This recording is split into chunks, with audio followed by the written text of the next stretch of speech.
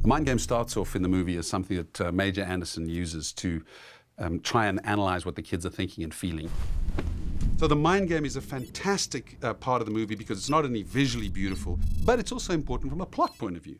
Because from a plot point of view, it is the way that the Queen is trying to communicate to them.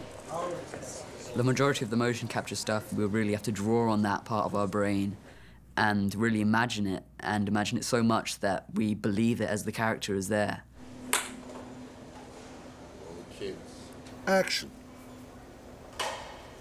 Little dots on our face for all the facial tracking to track our facial expressions, and we wore these suits with all these markers on where all around the room there are these little sort of sensors which flashed infrared light. Beautiful. It allowed them to track us throughout the whole through this 3D image in which they could position the camera anywhere and draw us in.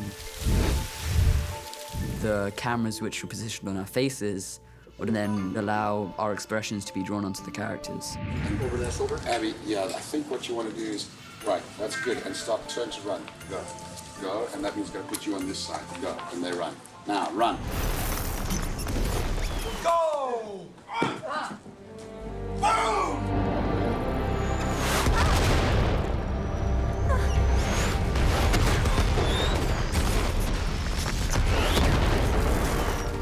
This can entertain me for hours, you don't even understand.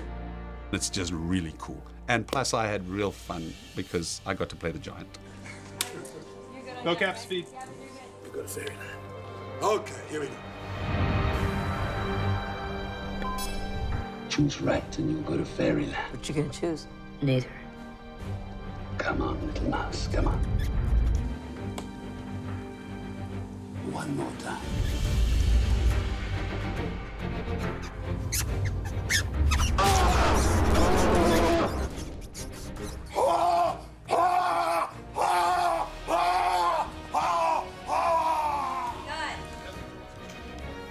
Being the giant, you know, it's that moment that every director wants. They really want to be actor in the movie. So I got my chance.